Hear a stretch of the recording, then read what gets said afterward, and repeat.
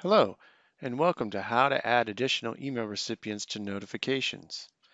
In this video, we're going to walk through the steps on locating email alerts and how to add additional email addresses to the actual alert. You may need to do this because you may receive a request for a specific user to receive emails when an alert is generated, but this user requesting it isn't a user of Remedyforce. Or you simply want to know what other options there are besides selecting a field in the actual form to receive the email. So let's go ahead and get started.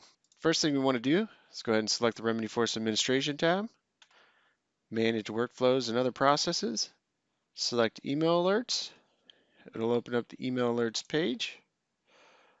Go ahead and select the email alert that you want to add the additional email address to. I'll just go ahead and pick any one. Click Edit. So right now, this particular email alert is being sent to whomever is listed in the client ID field on the form. So down here in the additional emails field, you can add up to 5 email addresses in here.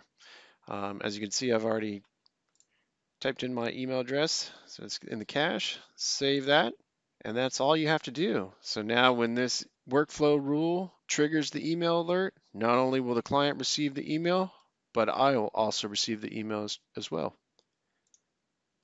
Thank you for watching.